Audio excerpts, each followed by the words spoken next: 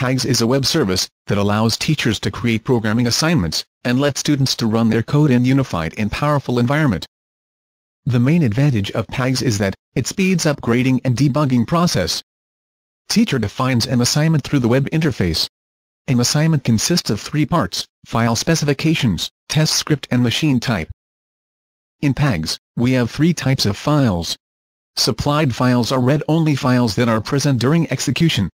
Required files are the files that students needs to write. Output files are the expected files after the execution of student code. As a test script, teacher provides bash script, which can be anything.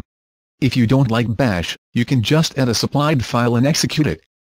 PAGS is powered by Docker, and we define machines as Docker files. There are presets of Docker files, but you can upload your own Docker file too, if you need a custom environment. PAGS has a simple but powerful interface. It is aimed to help both teachers and students. After logging into PAGS, teachers and students will see their classes and assignments.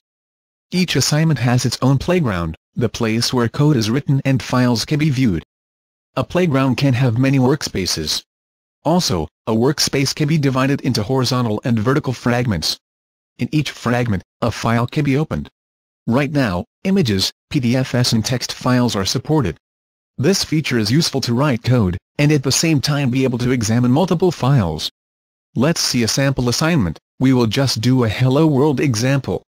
Right now, I'm modifying the code that it will also print another string and another integer to standard output.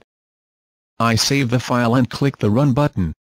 Already opened files automatically refresh. It is useful to debug the code. Let's now make a mistake, so that the code will not be able to compile.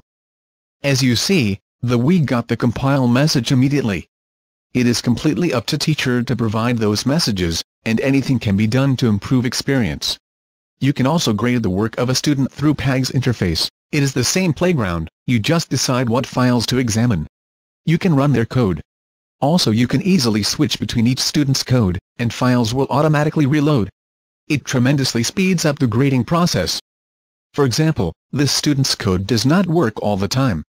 It is a multi-threading assignment, and I believe it has a synchronization problem. I can just give feedback through this interface, and student will be notified. Finally, PAGS also runs on Mac, Internet Explorer iPad, Android tablet, and mobile phones. Students no longer needs to prepare development environment, and teachers can evaluate and give feedback on the go. If you are interested in, just visit our website, and fill the contact form.